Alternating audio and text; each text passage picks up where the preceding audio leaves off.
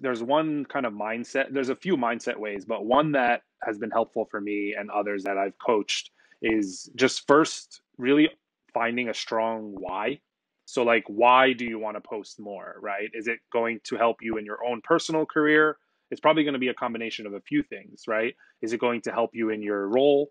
Is it going to help you grow a brand? So maybe you can start doing some other things in the future, right? So you want to kind of first start with like a very strong reason why this is something that's very important to you and kind of laser focus on that.